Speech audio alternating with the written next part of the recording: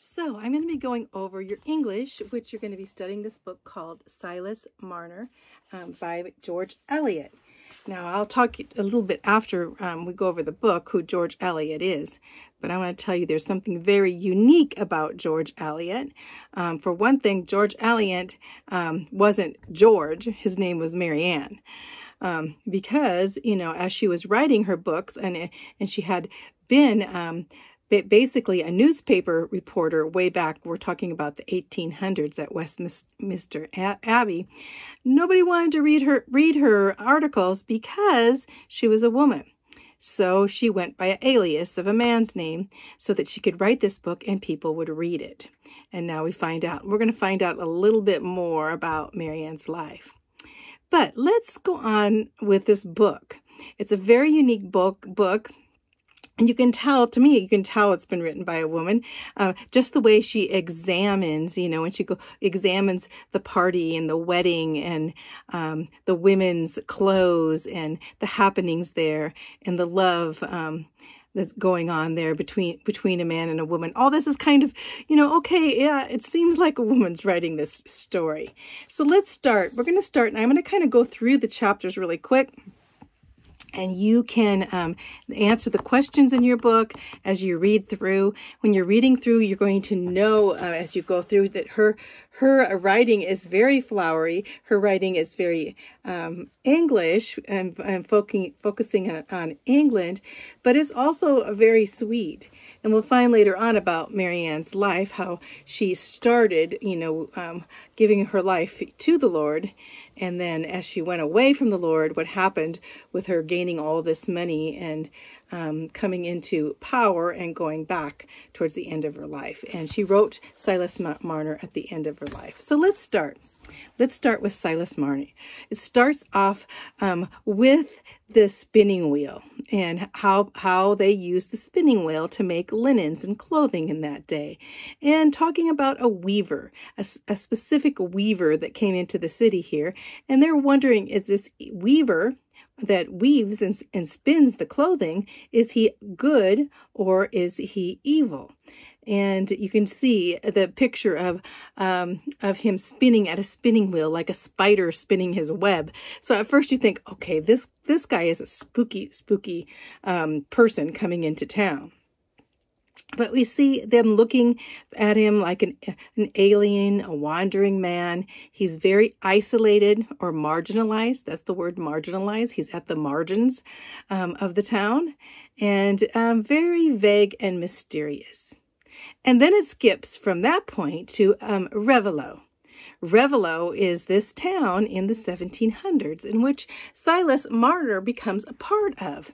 It's in England, we know that, and it's in the England, the England where you would think of where Robin Hood would be, that area of how the people were, the peasants and the farmers and meeting together in these small towns. That was Revelo. And we're going to talk about Revelo. And what year does this take place? In the 1700s.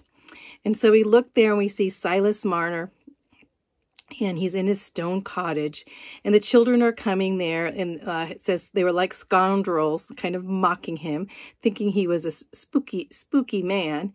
And also knowing that he would go out and he would gather herbs. So when they thought of herbs, they thought of, is this person into demonic activities or what?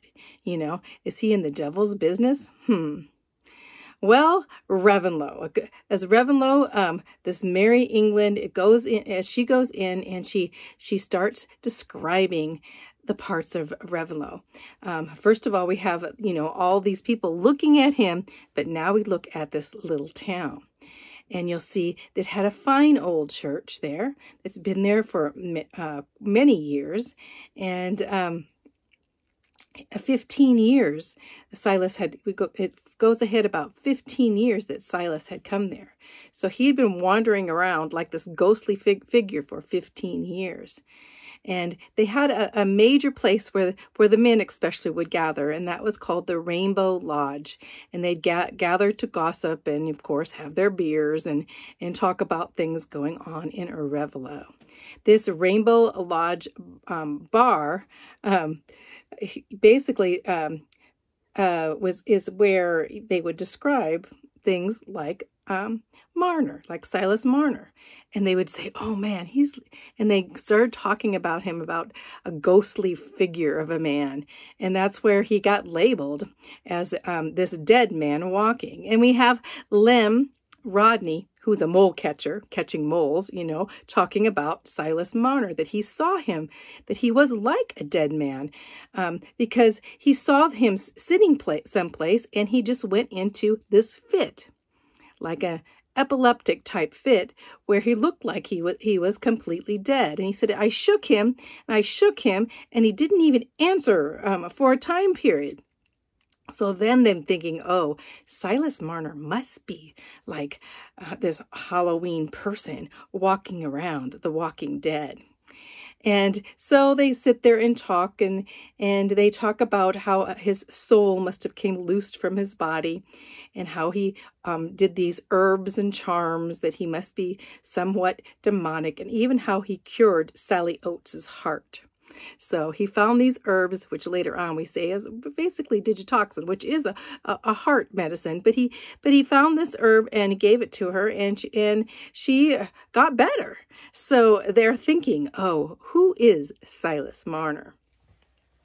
And of course, there he is, weaving. The only thing he's doing day after day is weaving and spinning at his spinning wheel. And the whole time, though, he's spinning these magnificent cloths, and the women are coming, knocking on his door, paying him in gold for the magnificent cloths and the magnificent clothing and these things that he is weaving. So he is making a lot of money. And what happens then? Well, we'll tell you in just a little bit. But the history of Silas Marner, when we see it is a unique history, because we're told something about him. It goes back to, why is he there at Ravenlow? Why he's there? Well, it talks about a metamorphosis time. What happens in metamorphosis is like, when a caterpillar goes into a cocoon, that this was his cocoon period. Hey, sometimes in our lives, don't we have this period of cocoon where we go someplace new and we had a past, and that caterpillar-like past, but that God brings us into that cocoon and he brings us out like a butterfly. It's just a hint of what's going to happen to Silas Marner. So we learn about his past, and his past being quite significant. Let's see. What about this ghostly figure's past? First, he came from a place called Lantern Yard, which we say is probably on the coast, and probably where they lived close together, because it definitely was not a farming town. And he lived an exemplary life, it says. That means he was a good guy, and he had faith in God, ardent faith in God, and believed in God with all his heart.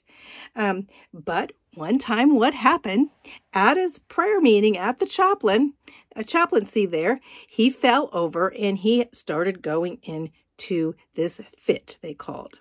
Probably epilepsy. At that time, they didn't know. They thought, well, epileptics had demonic spirits, which of course we know is not true, but right during the prayer meeting. So at this prayer meeting, having this fit, they kind of labeled him like, oh, he's kind of different. I don't know if he's really of God, is he? So the people looked at him and frowned. So it was a cult-like experience of a chapel where he lived, we find. And we know that Silas was sane and he was honest. And, but he did get into, because his mother did a lot of medicine herbs. And again, he was labeled as more than supernatural type and more than possibly, that witchcraft in his past, which was not there. But his friend at that time, and of course Silas, he had a great friend, and his friend's name was William Dane. And he was a little bit older. They called the two of them as they walked through like David and Jonathan. And they talked about subjects like assurance of salvations and making your calling election sure. And so they talked a lot of evangelical things. And Silas was engaged to a servant girl there named Sarah. And he was waiting, and he loved Sarah, and he was waiting to be married, and to be married in the church. Well, when Silas had that fit at church, when he had that epileptic seizure, he thought that Sarah would never marry him.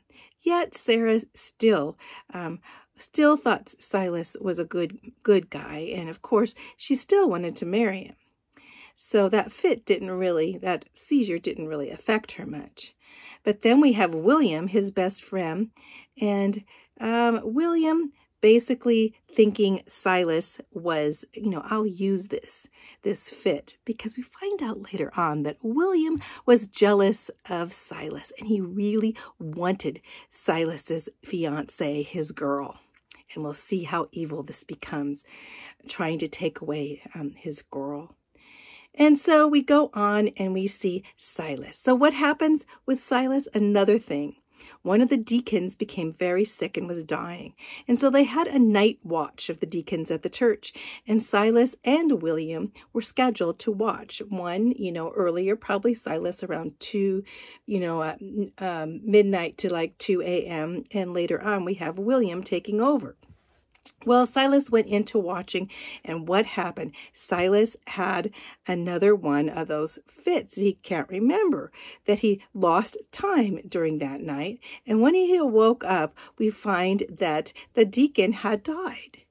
And so, of course, Silas goes and he wonders, and he sees the time. He wonders why William hasn't come, because he was supposed to come. And later on, William says, well, I didn't come because I wasn't feeling too well. I was sick.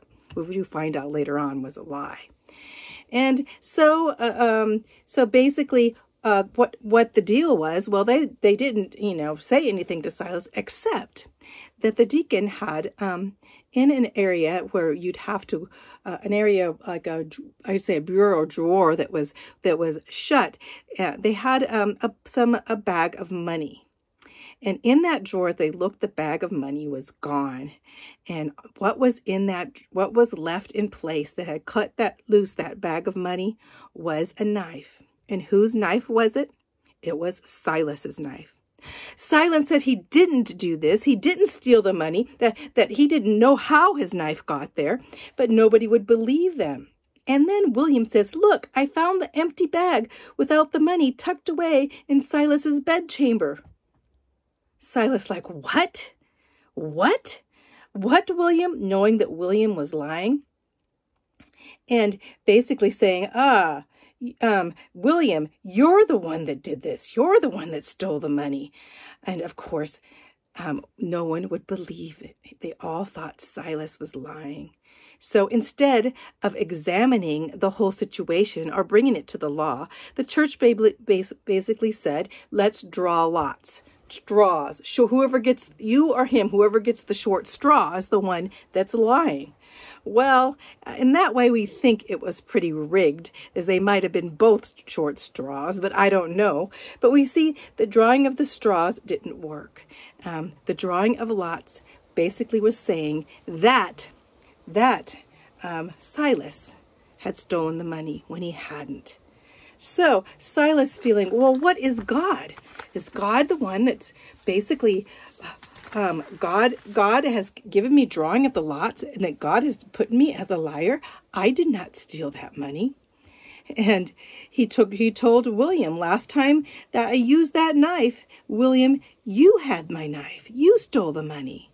And then he said, basically saying, there is no just God that governs righteously.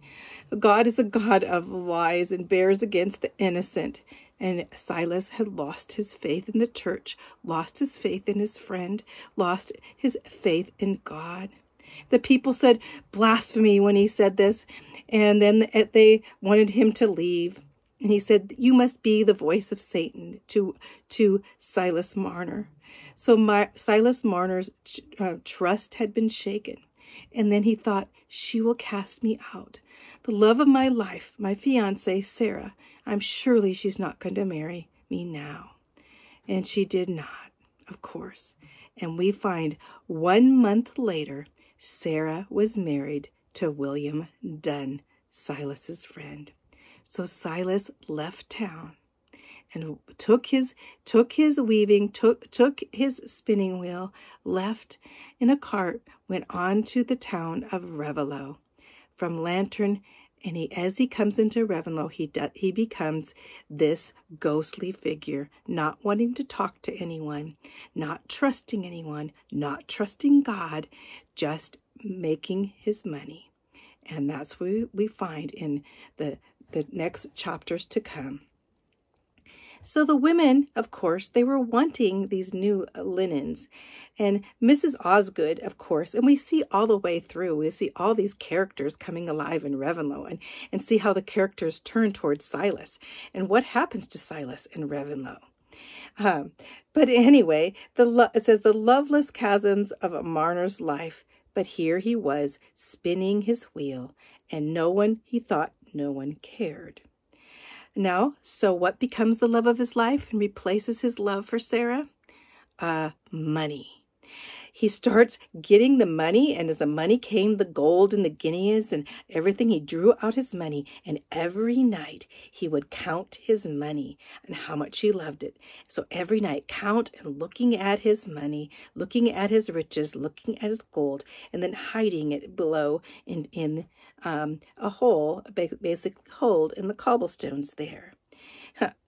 And going on from that, we see, Silas's, of course, his money situation, that he had fallen in love of money. And he worked 16 hours a day of hard money, year after year, making this money. He had not yet turned 40, but, he had started looking old from all the stress of what he had gone through. And he had stayed away from everyone. Everyone called him Old Master Marner, although he wasn't that old. And so here he is, 15 years at Revelloe, and every night bathing his hands in his money, thinking how much money I have. And he was pretty wealthy, you can imagine, saving every cent that he had. So we go on to the 15th year at Christmas. And this is, we got to chapter 3 already, but we're going to go through these next chapters pretty fast. But these first chapters kind of set the stage. Here at Revelloe, Silas Marner's life is very sad, and he indeed is in a cocoon. But we have all these people looking at him, and what shall happen next?